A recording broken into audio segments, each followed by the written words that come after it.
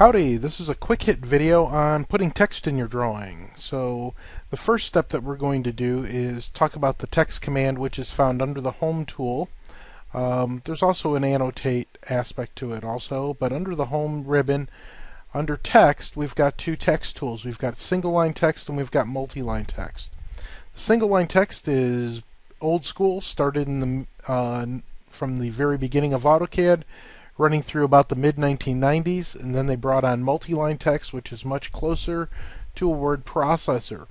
We're going to show you how to use the multi-line text tool on a drawing or model environment.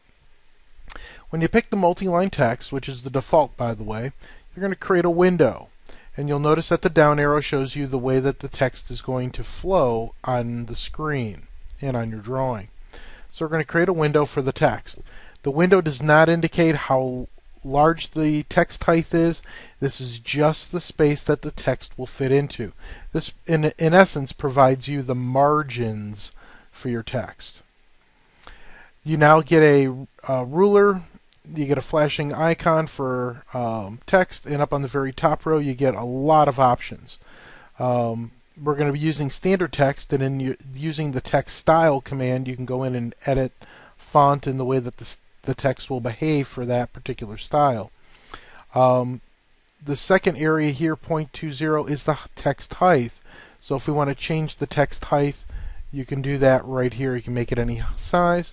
We can also change the font here on the fly, so you don't have to use the older text style settings. You can actually change the text information on the fly. Justification, how the text is going to flow inside that box that you selected. If you've got bullets and numbering, or if you want to change line spacing, you can do that too. And then of course you've got your justification capabilities of left or right, center, middle. If you want to do columns, if you've got column-based listings that you need to put into your drawing, or if you've got a lot of notes and you wanted to make them multiple columns, you can do that. Symbols, default symbols are located here, and there's the general list there of all different types of symbols, electronic, some basic mathematic.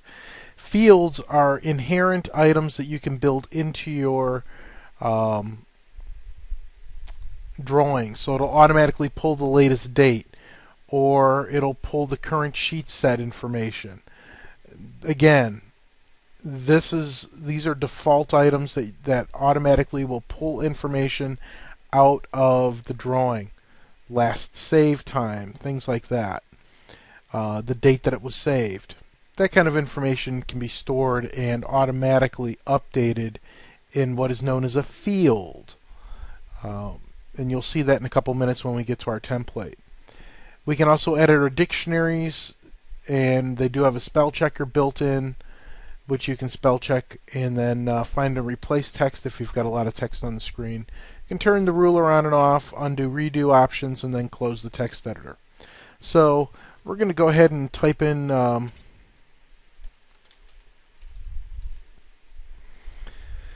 okay, and you're like, oh, that's just not big enough for what I need, and it's 0.20, and so I'll kick it up to a 1/2 inch. So notice what I did is I highlighted the text, went up here to change the height, hit the enter key, and now the text is a 1/2 inch high. Uh-oh, I clicked out of the text. What happened? I just ended the text command. That's okay. If you double click on the text, double left mouse click, it'll automatically edit the text, bring you back into the operation environment. The other thing that I wanted to show you was the ability to edit title block text. Now I brought in our title block template that we're using for our class, and you can notice that we've got the class name or class number. You're going to be editing your name and the drawing name, but you'll notice that the date is in gray, and that means that it automatically brought it in. Remember the definition,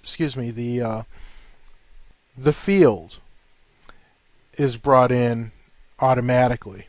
So things that you're going to have to edit are the scale, your name, the drawing name, if it's multiple sheets that you're creating. And this template that you're going to use has both an A size and B size title block associated with it. Won't necessarily print that way. You have to choose your printer and print it that way, or print off to a PDF file, which is also appropriate. And in the other videos, I talk about the dashed lines, which is your plotting area. You've got a viewport that's built inside here. Don't worry too much about the revision field. It's just a standard field that we use in our drawing environment to get you familiar with that operating structure.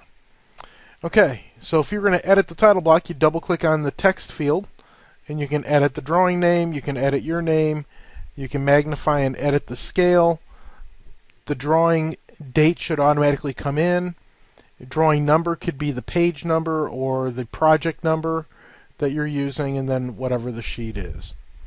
And that pretty much wraps up the quick hit on putting text in your drawing. Have a great day.